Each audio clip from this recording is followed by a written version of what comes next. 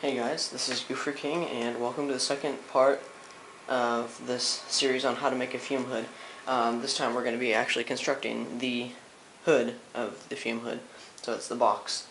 And so right now I have the top piece, which is the 20 inches by 40 inches, and we are going to draw two lines, and they're going to be in the exact center along this line, along this way. It's going to be along this way, so we can find the exact center here. So we can draw a 6-inch in diameter circle that we can cut out with a jigsaw so that we can have the place for the centrifugal fan to be on the top and suck out the fumes. This will be a fume hood. So first of all, you can see that since this is 20 inches, we're going to find the exact center here, which is going to be around 10 inches.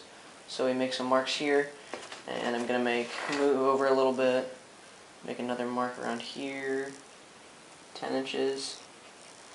And maybe right here too. So now we've got those. We're going to switch to this direction. And this is going to be 20 inches here. So around the 20-inch mark, right there. We're going to draw some lines right there. We're going to make a line there.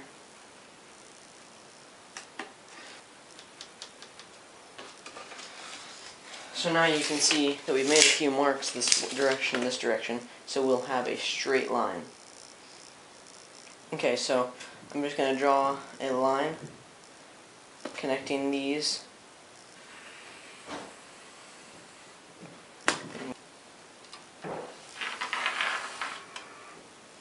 So now, what we've done, we have found that right here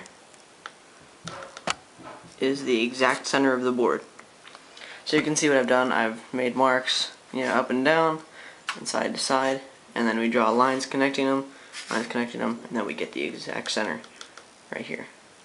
Okay, so now we're going to get our centrifugal fan, and I'll show you what we're going to do.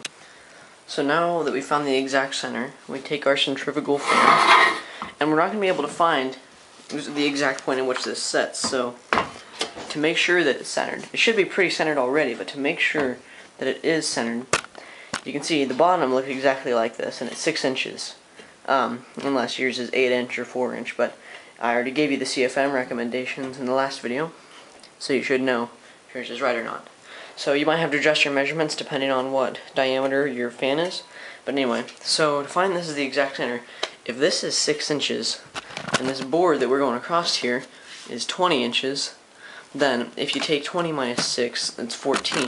You divide 14 by 2, that's 7. So there should be 7 inches of space in between the opening down there and the edge of the board. See that this is way too much on this side. It's all coming all the way down to about 8. So we're going to adjust this till the 7 is on the edge of the board.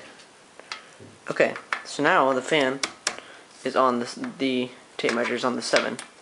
So now I'm going to do the same thing on the other side. 7 inches. So this measurement's good to go. Now we have to do the side. So the side is 40 inches long. This is 6 inches in diameter. So 40 minus 6 is 34. Divided by 2 is 17. So we need to make sure that there is 17 inches of space. It's on the 17 mark over there. I don't know if you can see it, but I hope. I'm going to make sure it's on the 17-inch mark over here. Okay. It's at the 17 mark on this side too. There's 7 inches of space between the intake and the edge of the board, and 7 inches on the other side. And there is 17 inches between the fan on this side, and there is 17 inches on this side. So we know that it is about as close to the exact center as you can get, because we placed it on the exact center marking already.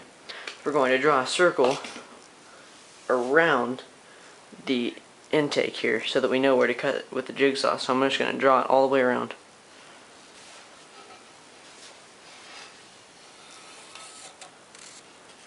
Okay, so now we should be able to remove the fan, and yes, we've got it here. Now we've got our circle that we can cut out with a jigsaw. So we moved out into the garage now, and we've set our board so that it's suspended over two objects, so there's a space under here, so when we cut it, we won't be cutting through anything.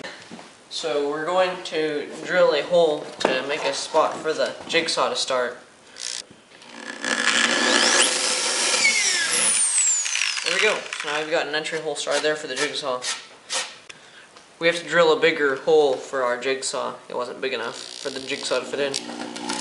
So now my dad's going to use a jigsaw. He wanted to do this part because I'm kind of clumsy. But so he's going to cut just along the inside there, so it'll be a snug fit for it. So he's going to start cutting it now.